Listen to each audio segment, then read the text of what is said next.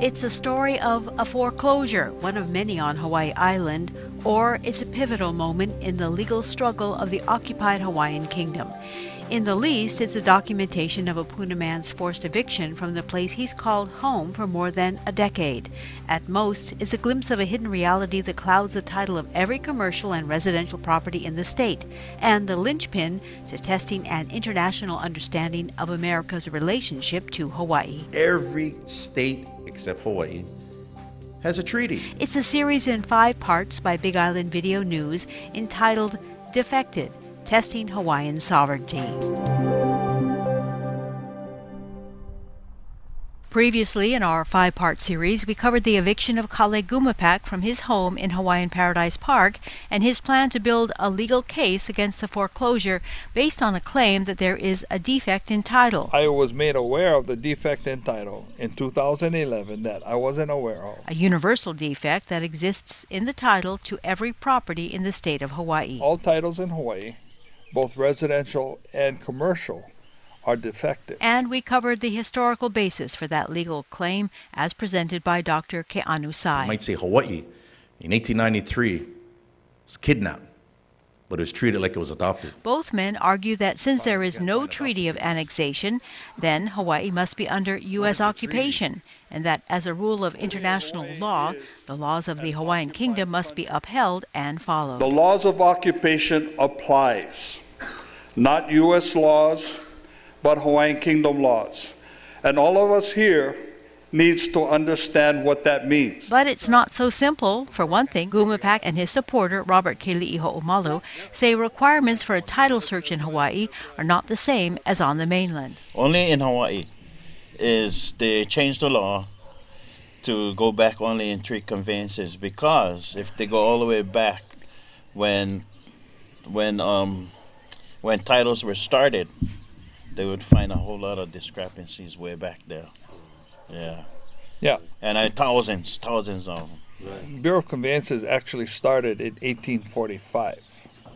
And so when they do a title search is supposed to go back from today all the way back to 1845. Okay. And so, but they don't, because during the period of 1893 and 1898, when the overthrow took place, you had insurgents now in charge of the Bureau of Conveyances.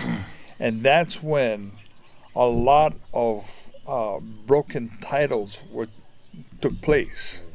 And so when you start to see the chain of titles, in order for the banks to get title insurance, okay, there cannot be any broken chain of titles. And so when the Bureau of Conveyances does a title search, and if they run into a problem with a broken title chain, you cannot get title insurance. And if you cannot get title insurance, the banks cannot loan you money to buy that piece of property or buy that house. Okay, and during that 5 or 6 year time period between 1893 and 1898, there was a lot, thousands and thousands of fraudulent things that took place. And it's still on the books in the Bureau of Conveyances. In 2009, a foreclosure crisis had hit the country, and Hawaii was especially affected. What the banks say is that we never want to move anybody out of their homes. Absolutely contrary to what their statements were. That's former House Representative Bob Herkes in 2011, describing the hard times that fell on many island homeowners. I have a cousin in South Point. She had been paying her mortgage for years. Somebody showed up at their front door one day and says, I bought this home yesterday at auction. She didn't know anything about it. It turns out that the mortgage company that she'd been paying the money to had gone broke. Nobody bothered to tell her. She didn't know anything about the auction. When this was filmed, the state had just passed one of the toughest foreclosure consumer aid laws in the country. Herkes helped propose the legislation. First, we had to stop all of the abuse. And most of the bill deals with those abuses. Gumapak had another idea to combat the crisis. It started all about the same time I started, I started with Ke'anu about 2000. 2011, 2010. Based on the research of Dr. Keanu Sai, Gumapak started a company, Lau Lima Title Search and Claims, to try to block foreclosures.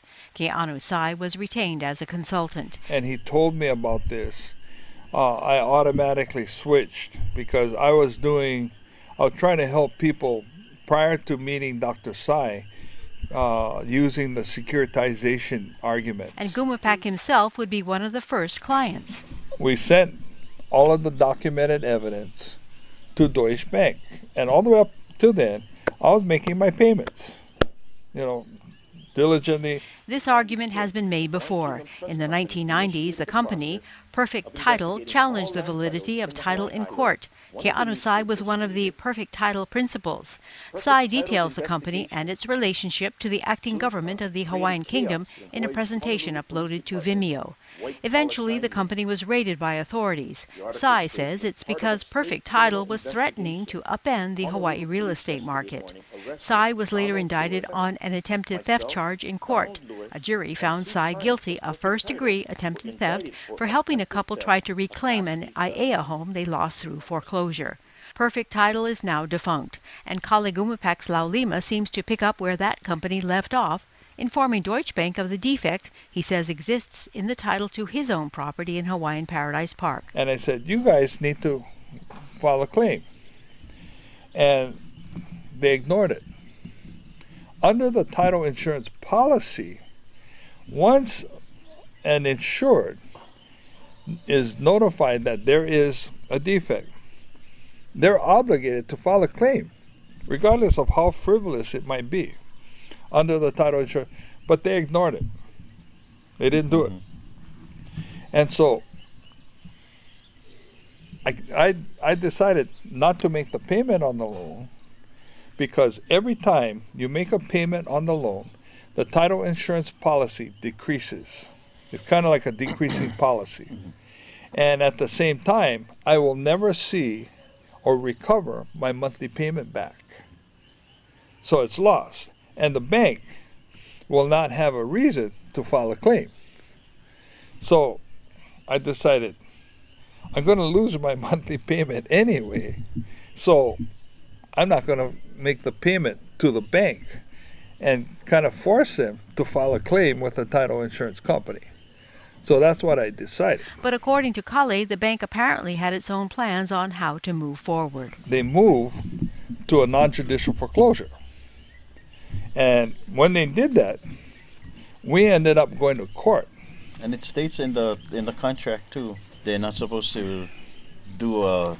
Oh, that's right. Yeah. That's right. And in the mortgage contract, it says that when I sent them the notice, they're not supposed to take any kind of legal action, against me in the contract. All right? But they took it anyway, and they're breaching the contract all over the place. And I'm going, hey, how come you guys are doing this? I'm following the contract. Gumapak had the documents with him, showing the foreclosure went to court in summer of 2011. Diane D. Gumapak was the defendant.